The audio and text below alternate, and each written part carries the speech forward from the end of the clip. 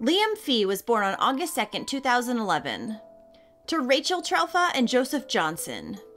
The family lived in England, but when Liam was only a few months old, Rachel would take him and his two older twin brothers and move in with her new lover, Naomi Fee, in Scotland.